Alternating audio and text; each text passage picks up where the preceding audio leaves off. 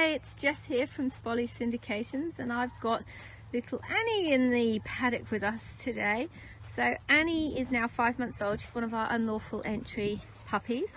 She's being lead trained this month, so we've spent the last 4 weeks bringing her in and out of the paddock on her lead, just so she gets used to having that control over her neck, which some puppies don't like, and they get a few back flips the first time, but she's done really well. Very happy with how she's come along.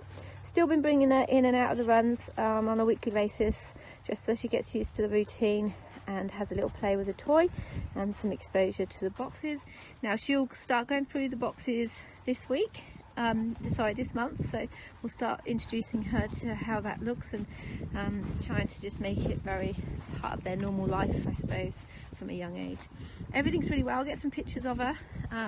She's looking really good. I'll try and get a little bit of up close video there as well. Here we go. There you go. She's a very happy little girl, so we'll get this out to you, and everything's going well. Oh, and she's now in a paddock with two